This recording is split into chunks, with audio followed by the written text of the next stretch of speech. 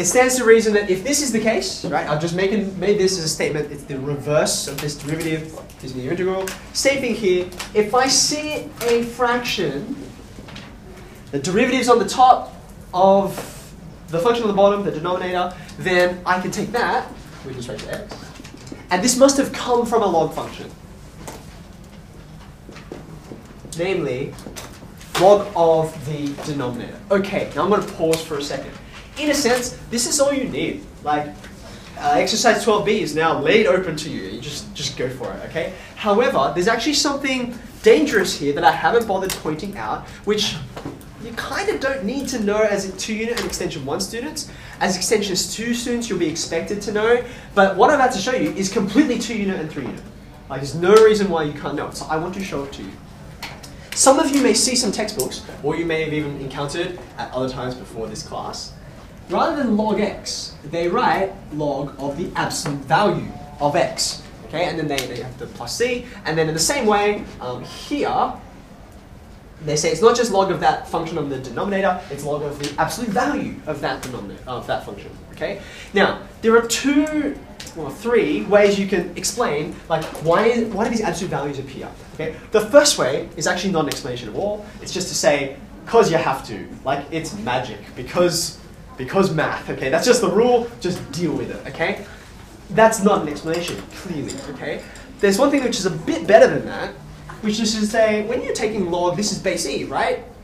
You can't just put any number you like in here, right? Log base e, the only numbers you can put in here are positive numbers, right? You can never grow and get negative. You can get really, really big. If you go backwards in time, you can get really, really, really small. But you can never go negative. So you can't put negative numbers in there. So some people will reason, since you can't put negatives in there, you slap absolute value signs on it. Now this is exactly the same as when we were dealing with areas. And it's like, yeah, just put absolute value signs because, right? It's still not an explanation. Like, who says I should be able to assume that that's going to be positive? Sometimes I can't. This function might be some weird thing that's sometimes positive, sometimes negative. That's not the real explanation. Here's the way the real explanation works. Look carefully at this statement. Do you agree that it is true?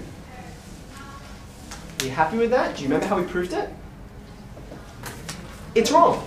As long as x it's not true at all, right? Well, not true at all. It's not true for all values of x. It's only true for what we just said, right?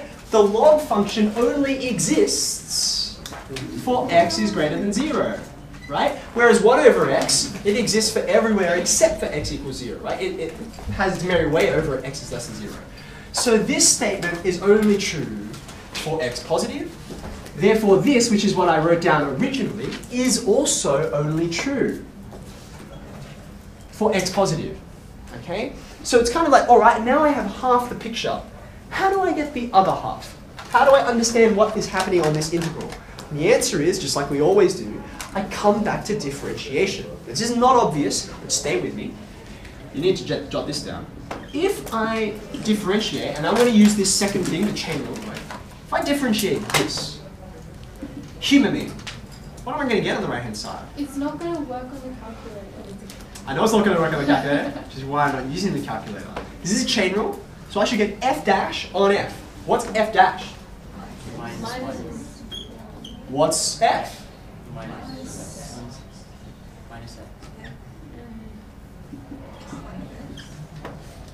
f. Hold on.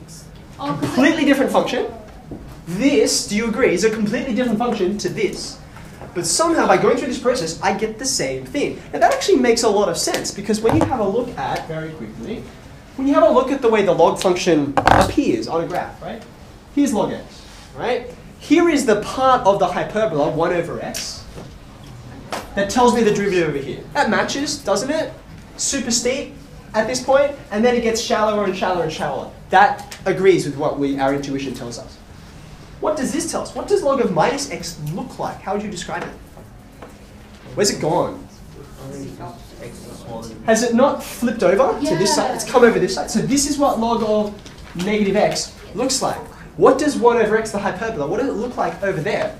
And the answer is it's in the opposite quadrant, right? Which, true enough, still matches. Like, look over here.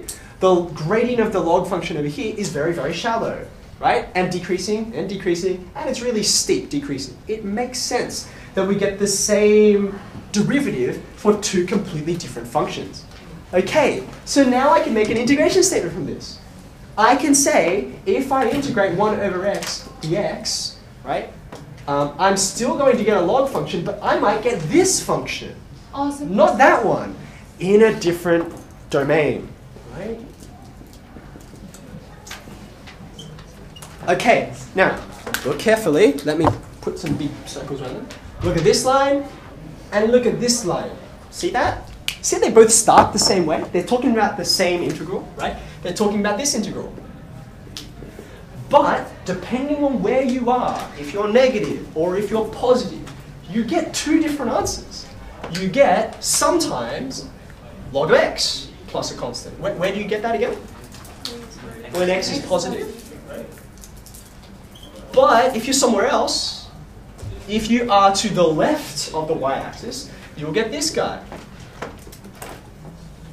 Now, look at that carefully, right?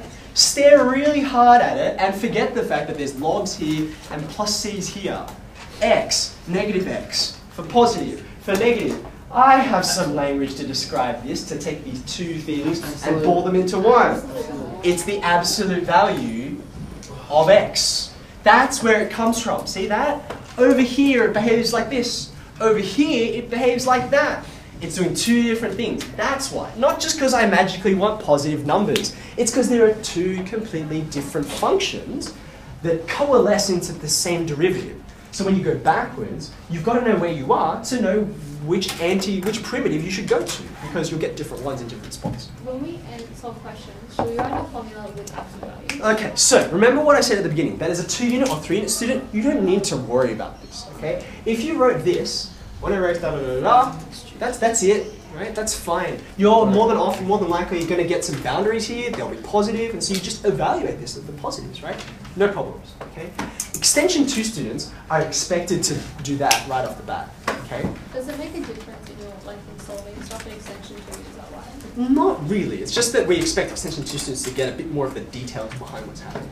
But I hope you see as I explain that, like, everything I just established, like, there's no complex numbers in there, there's no, you don't know what they are yet, there's no conics, there's no weird stuff like that. It's all stuff that as 2-unit and 3-unit students we know. You make a statement about differentiation, and the statement about integration comes with it. And definitely 2-unit students, we know about absolute value, right? It's just a nice, neat, summarized form of two things into one.